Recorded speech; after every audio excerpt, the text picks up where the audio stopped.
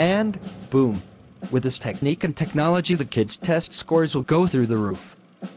But how do I know it'll work for my students? We know it will work for your students. We have data that shows it works. And other schools are doing it too. I saw the data, but... Look, just do it. Your district has already bought the program. But the program doesn't teach the subject. It teaches the test. The content? Teach the content? Is that what you are worried about? Yes. I thought this was a strategy to help my students grasp content better. The details, I get it. But the focus should be on achievement, which is the test, right? Thank you for the presentation. And the bread. I'm not confident this will work. How much did we spend on this? There are many strategies, practices, and techniques being offered by experts to improve education. Some are worthwhile, and others just trendy. But how do we know which ones are effective? For the classroom teacher, especially new teachers, determining best practices can be tricky. But one thing to keep in mind, no one knows your students like you do. And in order to find the practices that work best for them, we have to become the experts. Most of us have spent time and effort in honing our craft, only to be told how to instruct our students by outsiders. Help is not bad, but often it feels more like a hindrance. We can see from the jump how certain strategies might be problematic, but we don't always have an alternative to suggest. We can't simply discount new initiatives we believe won't work if we're not prepared to do the work needed to find something more fitting for our specific students. This series, The Teacher as an Expert, is all about laying the groundwork for articulating your expertise as an educator. We start with understanding the difference between research-based and evidence-based practices. Take a look. So looking at research versus evidence-based practices. We want to clarify terminology. We want to examine a comparison, discuss best practices, and highlight some keys to remember. There are three major types of research when it comes to best practices. Scientific, which in short are practices that have theoretical and scientifically sound foundations but haven't been tested.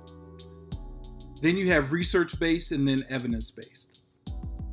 Research-based are practices that have concepts supported by science or theory, but they have not been tested in a controlled, unbiased setting, and thus not proven as effective.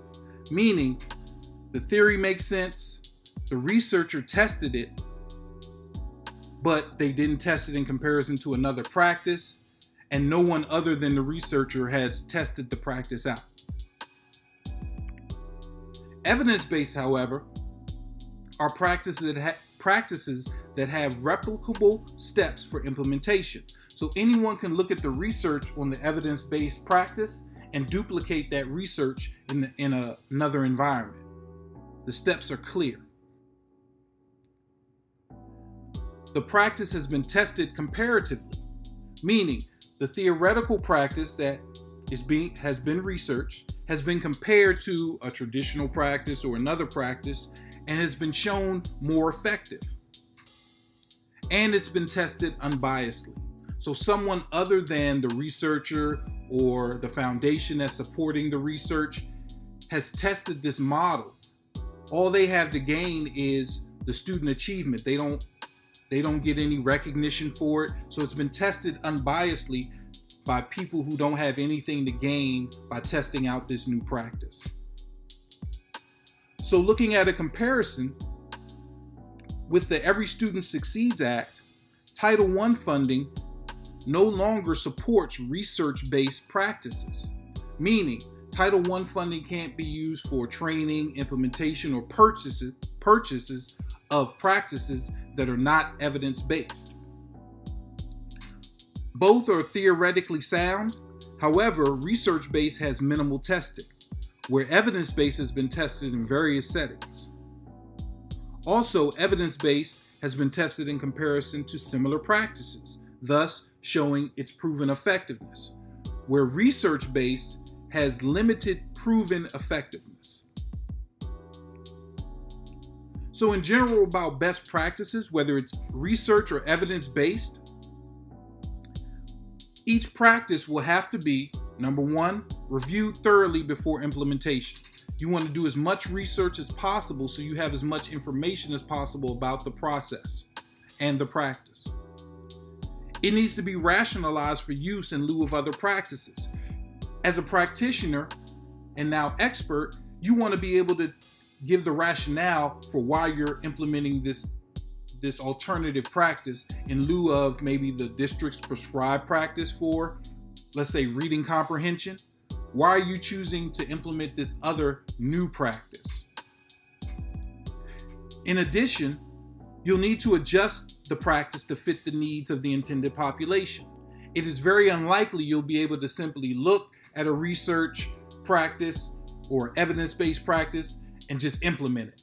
Certain changes are going to be needed in order to meet the needs of your population. And no matter which one you choose, they need to be monitored for effectiveness within the intended population. You have to be able to show that they work.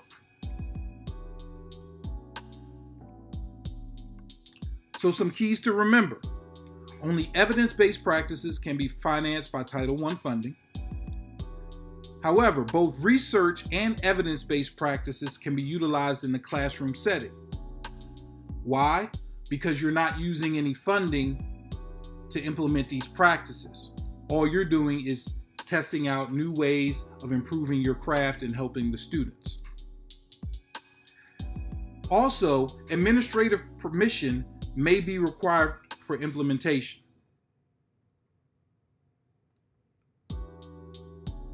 The thing about the administrative permission is you probably just want to do it by default, and that makes the previous slide imperative. You want to be able to explain to them exactly what you're doing, why you're doing it, and how you're going to do it.